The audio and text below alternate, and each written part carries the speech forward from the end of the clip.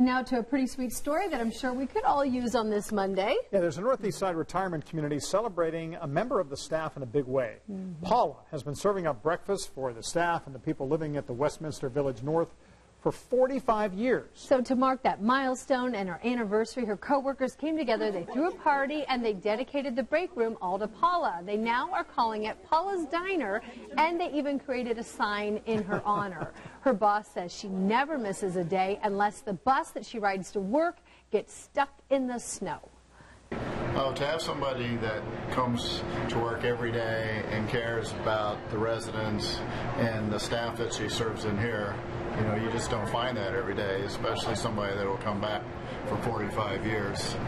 Yeah, you don't find it every day. You don't find it often.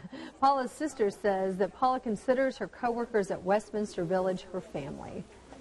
She loves serving others, and she knows what everybody likes to eat. It's so fun, especially in the morning when she's serving breakfast. She'll know what person wants, what kind of toast they want, and what kind of eggs they want, and she makes sure they have their tea or coffee exactly like they like it.